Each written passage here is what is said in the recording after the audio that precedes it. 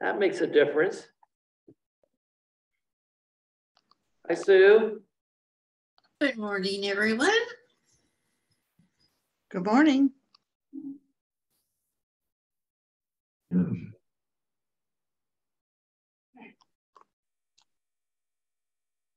meeting house will also be cleaned this week. Okay. Wow, now you look spiffy, Dave. I feel better. Did it get below freezing last night?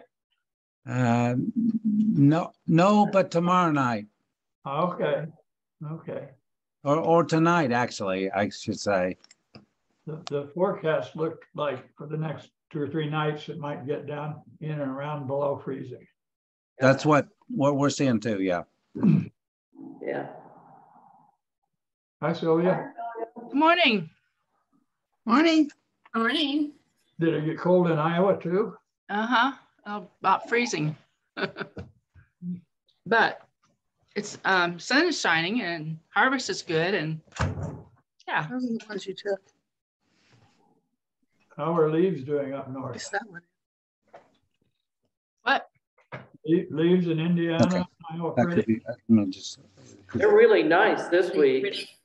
Leaves look, Yeah. I think we've had some of the most color Yeah. we've had in the last few years. In the middle. If they're not. I think I read all the Indiana one, but I was just. Hope Very they stick sorry. around for another week. Like to see them. Did you ever reply back? I'm getting ready to do that. We're not getting any rain or anything to knock them down. Mm. Although a lot blew down in the winds we had. Yeah. Up in Park County, I hope the same thing, because this is the Bridge Festival week. I see Nancy. See Norma. I can't see them. I don't know. You're in the narrow band at the top. Oh. It shows the whole room. Dave, are you still thinking you're coming next weekend? I am. All right. Yay.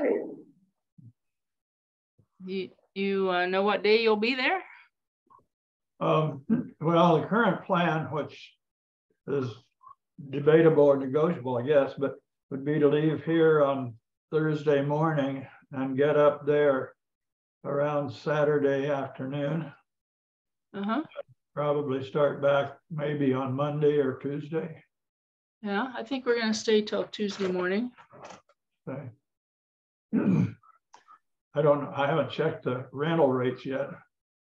They're really good. Are they? Mm-hmm. Yeah.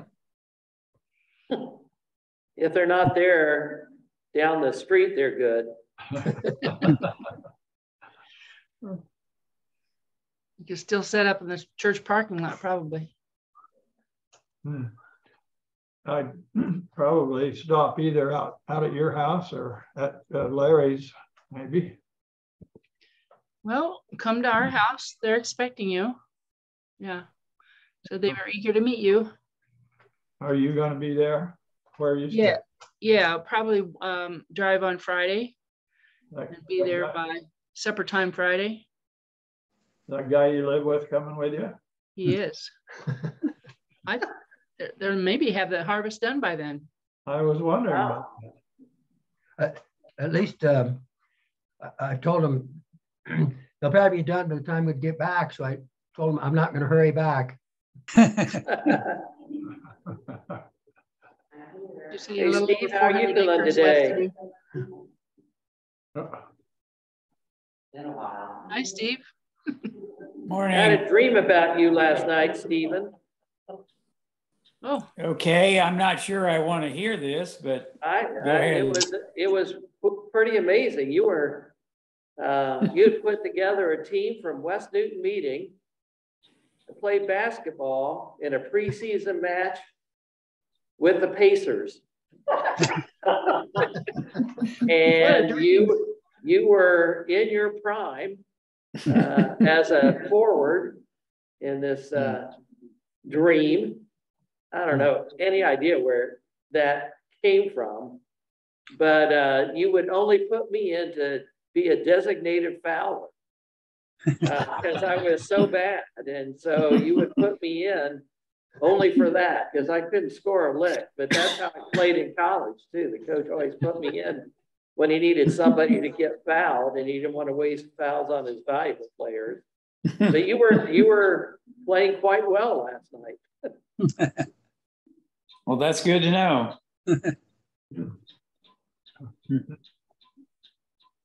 How's your harvest coming, Steve?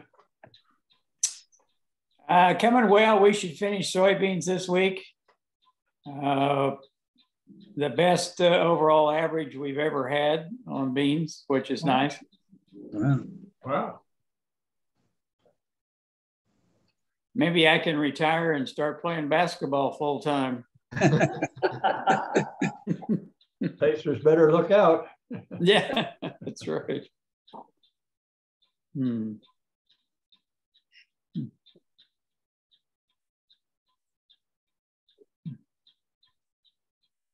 I don't know if that dream meant anything about Steve's ability or the lack of ability on the Pacers' upcoming season.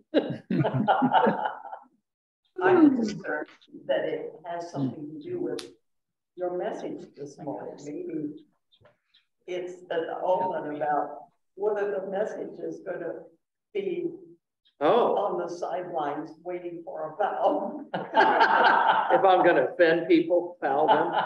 Yes, I'm going to talk about sin and name names. And love it. No, I meant about people in the room. That's okay. Or on Zoom. Sylvia, did you get my text this morning about the cemetery and the columbarium? Oh, no, I haven't even looked at the phone. Well, you might want to do that. Been talking to Steve Miller and he's looked, I've looked, and we're going to look together. I'm not sure there's room enough in the old cemetery for a columbarium. And there are several unmarked graves that we're a little hesitant to start digging. He said we need to go down about 3 feet for a base for the columbarium. Yeah. So we may need to reconsider that particular thing and maybe move to the new cemetery. He and I are going to get together again this week and look in the old cemetery. Well, what would be the process for getting it in the new cemetery? Do we have any authority with that? Oh, we know the person that's head of the board very well. Steve's sister, Jane, is actually also on the board. So I think we would just talk to them and buy a plot big enough to put the columbarium. Okay. So. Oh, that's a good idea. Yeah. I like the old cemetery better personally, just if there's room. If there's not. I agree, but there are over 400 people buried on the top of that hill, and there are not nearly that many marker stones. So we're just afraid we might get into a not good situation, might dig up some of our relatives when they really didn't want to be dug up. You might be in a nasty mood, you're thinking. Huh? Well, just a little bit more information if we have time for that. I've been looking for a source for some more plaques.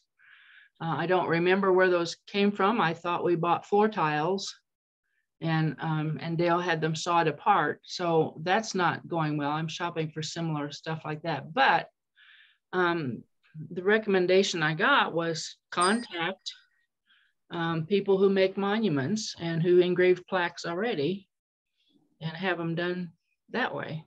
So he said the cemetery people all do that. So if we would go to one of those places around the Indianapolis area, we could keep doing that and have somebody that has some consistent know-how and supply and continue what we're doing. And we had small plaques made for Mom and Dad and Bonnie the dog.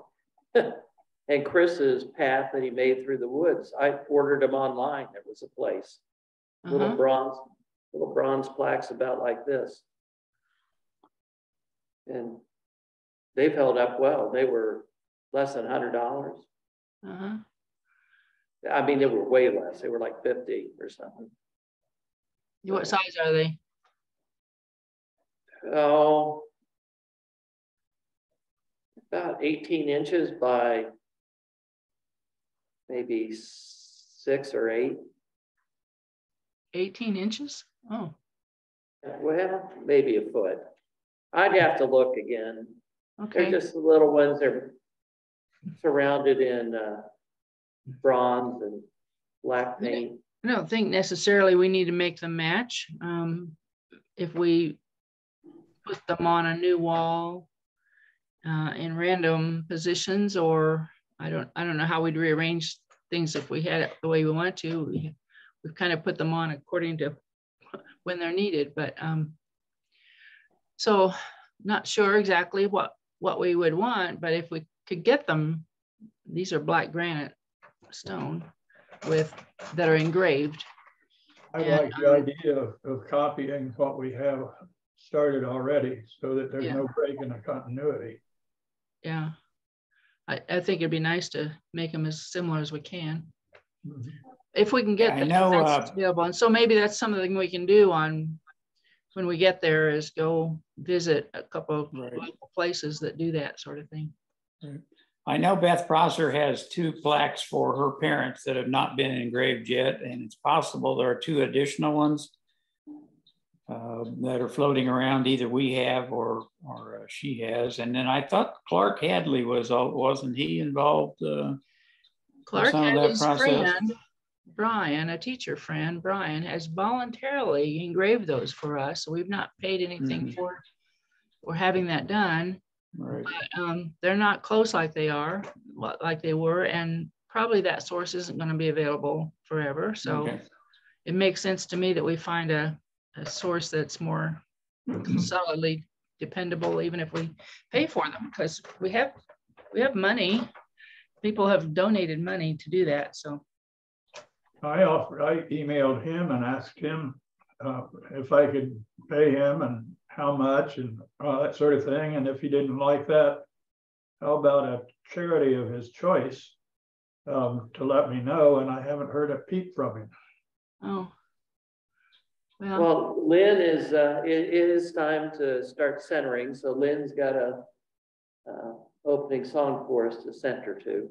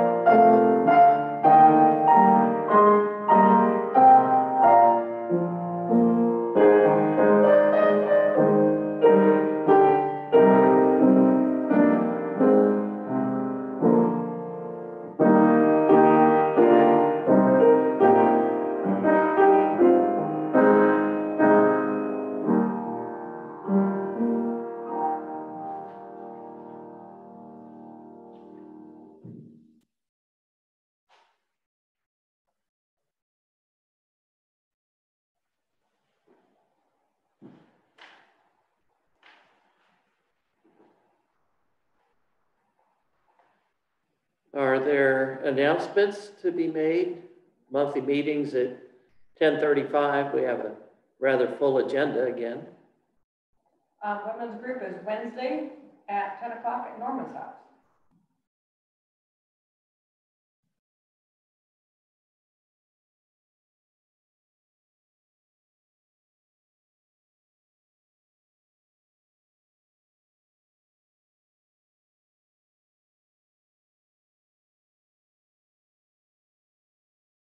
How about joys and concerns? Well, I know some of you know Susan Kellum. I don't know the details, but she's in the hospital.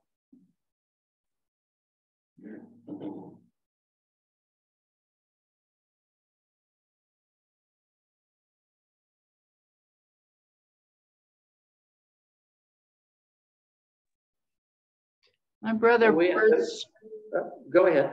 I'm my sorry. brother Bert's granddaughter, Lance's daughter, Olivia, was in a bad accident last week and has several broken ribs and a broken leg and maybe a crushed vertebrae, and has been in the hospital and probably by now is in rehab, but they think she'll survive this, but it's going to be a rough recovery.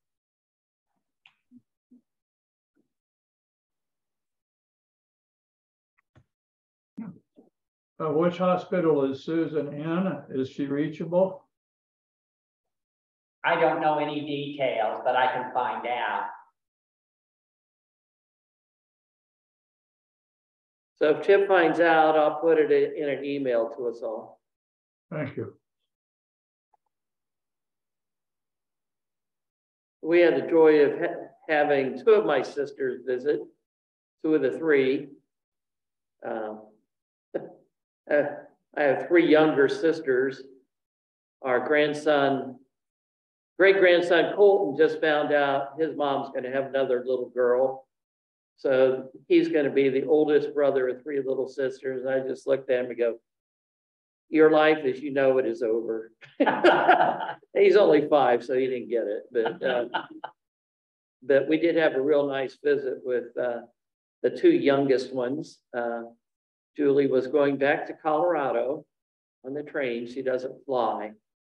So we only get to see her about once a year. So it was good to see her. It was okay to see Linda too, but we see her all the time.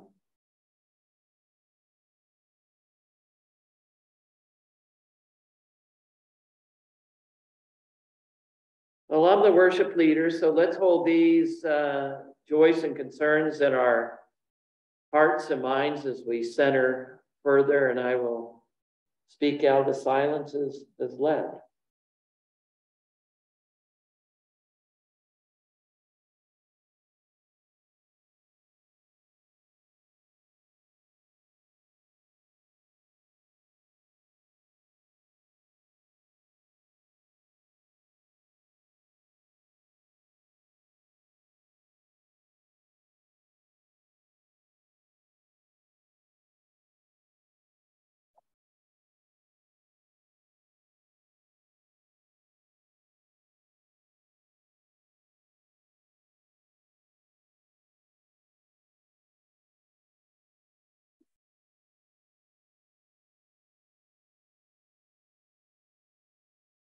Oh God, our help in all the ages, we give you thanks that we can be together this day for worship and fellowship.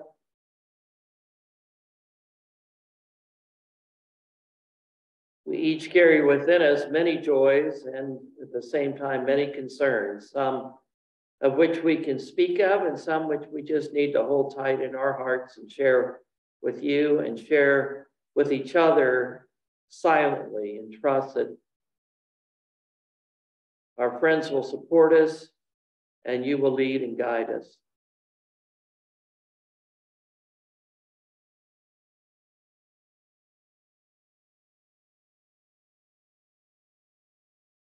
We're thankful for the spiritual space to gather, to become a gathered meeting, to share with one another and rejoice in our life together and praise your name together. Amen.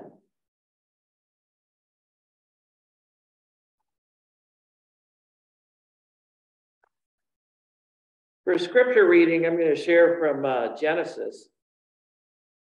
This is from the 12th chapter. And the Lord said to Abram, leave your country, your people, and your father's household, and go to the land I will show you. I will make unto you a great nation, and I will bless you, and I will make your name great, and you will be a blessing. I will bless those who bless you, and whoever curses you, I will curse, and all the peoples on earth will be blessed through you. So Abram left, as the Lord had told him, and Lot went with him. Now Abram was 75 years old when he set out from Haran, and he took his wife Sarai, his nephew Lot, all the possessions they had accumulated and the people they'd acquired, and they set out for the land of Canaan, and they arrived there. Abram traveled throughout the land as far as the site of the great tree of Morah at Shechem. At the time the Canaanites were in the land, the Lord appeared to Abram and said, to your offspring, I'll give this land. So he built an altar there to the Lord who had appeared to him. And from there he went on toward the hills east of Bethel and pitched his tent with Bethel on the west and Ai on the east.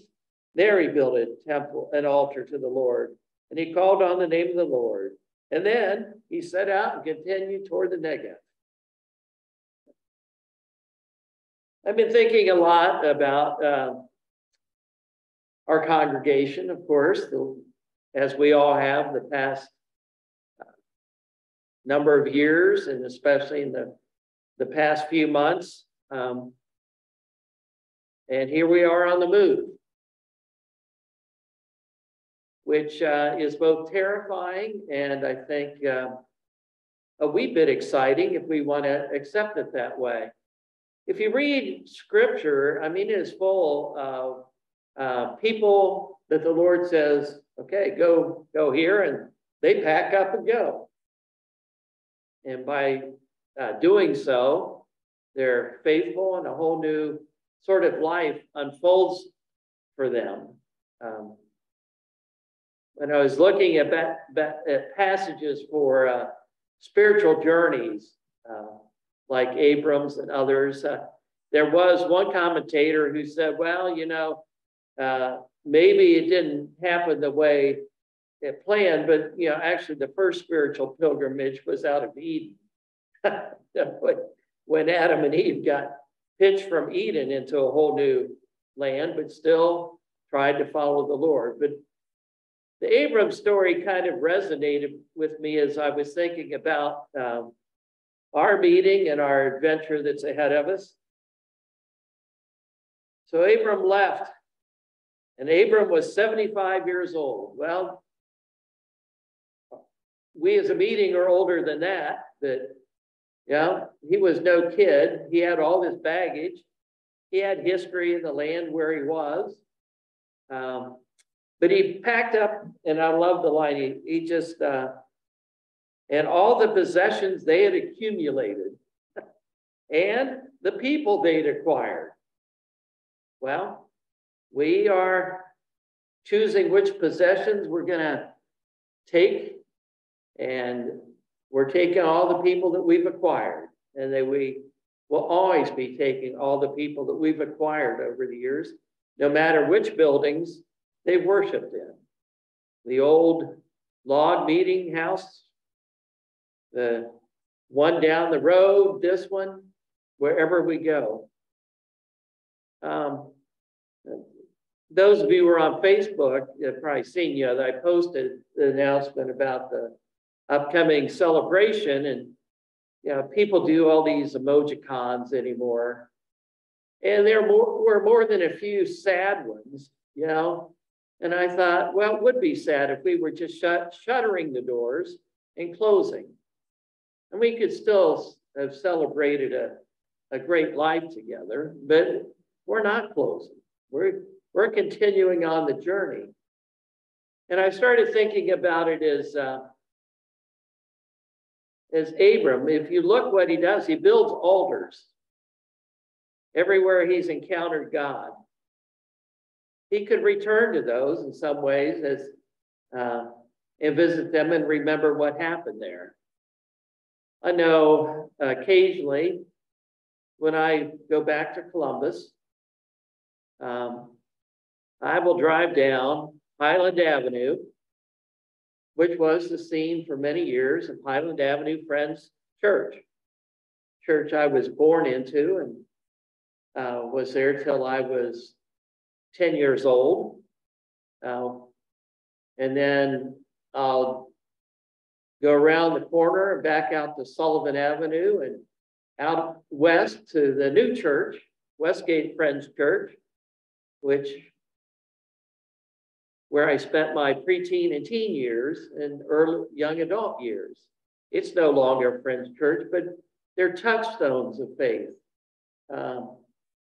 Sometimes I've meandered on my Indiana to Ohio trips up through Muncie just to look at Friends Memorial, or over to Winchester to look at Jericho Meeting.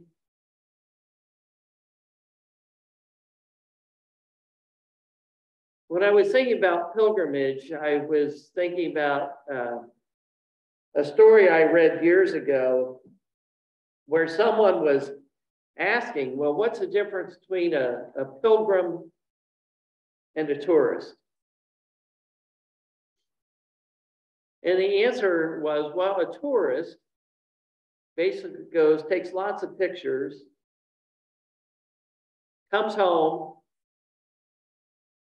and shows all the pictures to people, and then keeps looking at the pictures over the years. But the journey's over. I remembered how my folks, when I was an early teen and my sisters were, of course, much younger, my folks, and I don't know how they afforded it, but they took a trip to Hawaii. And it didn't matter who came over. We always had to break out the Hawaii pictures, you know. It got to be a joke. Well, here we go. You know, somebody new's coming. Here come the photos. It's where they had been. And actually, they came up the other day because Linda put all the old home movies on DVDs now, and my sisters and I sat around and watched them for about 4 hours. But a pilgrim doesn't do that. A pilgrim leaves an altar and moves on, because the journey continues. The journey is not over. It's a constant moving. And it has a spiritual intent. Tourism may or may not, but it's not really seen that way. It's like, well, we checked that off our list, that we've been there, done that.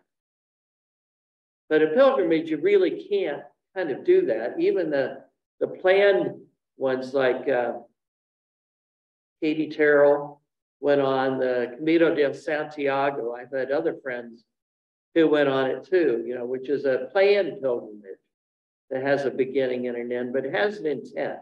It has a destination that is to take you deeper spiritually so that you can keep moving through your life. And I guess I see our life together as always having been a pilgrimage. Just like Abram.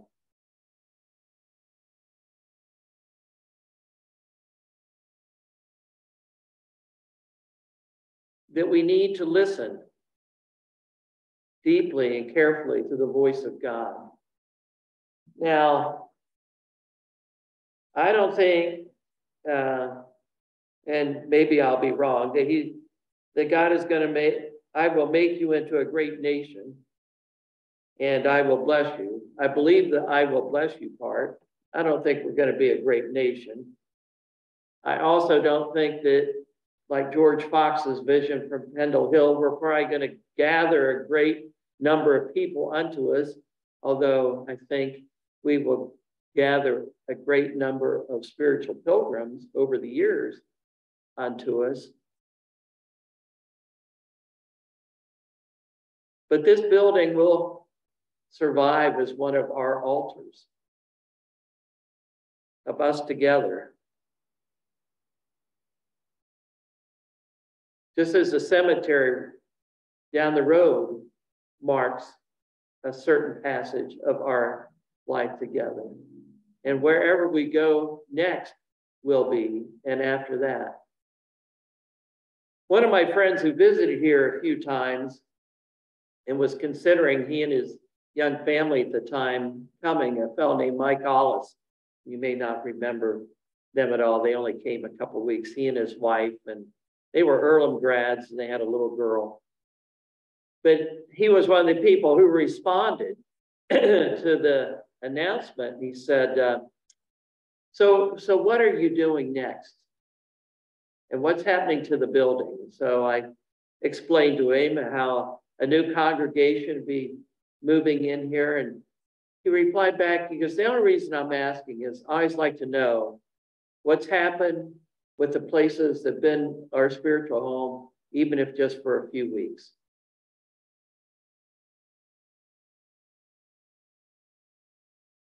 And it made me feel good that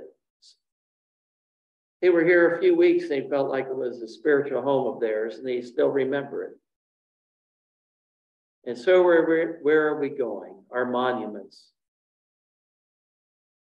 our touchstones. Of course, touchstones and monuments, altars, meant a lot more in some ways to the Old Testament people and the people of Jesus' time than they do to us.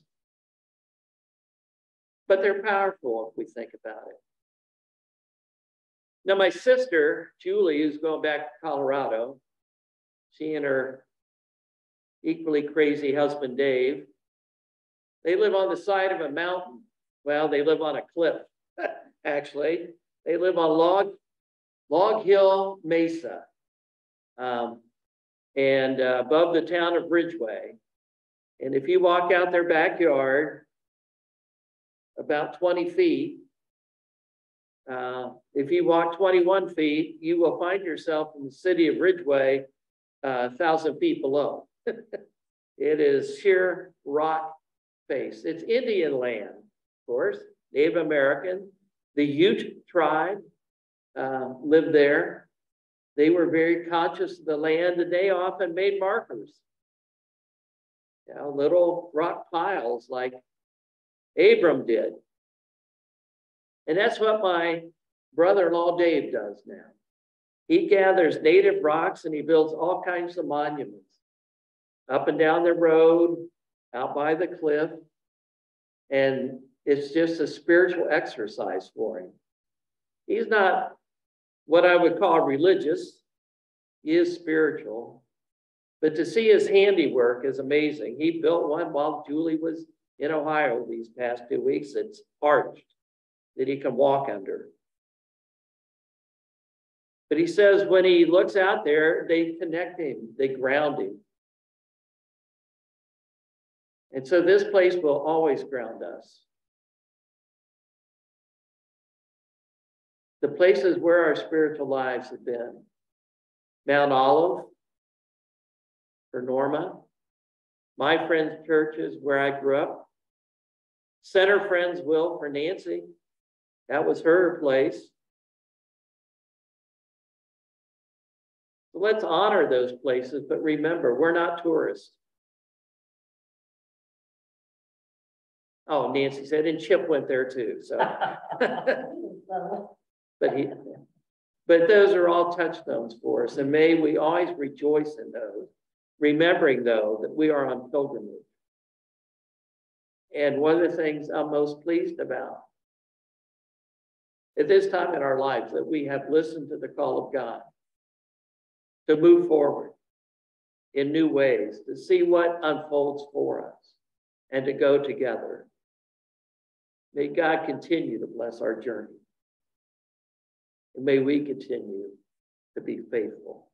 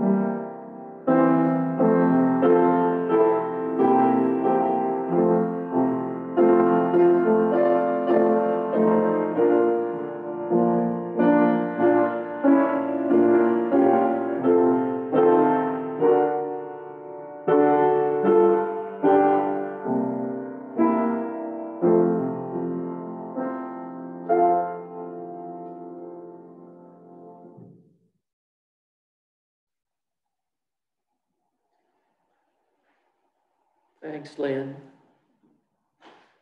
We'll now continue our unprogrammed worship. Big goodbye to friends who need to leave, and hope to see you at a monthly meeting if possible. Thank you for your enlightening message this morning, Brent. Thanks, Dave.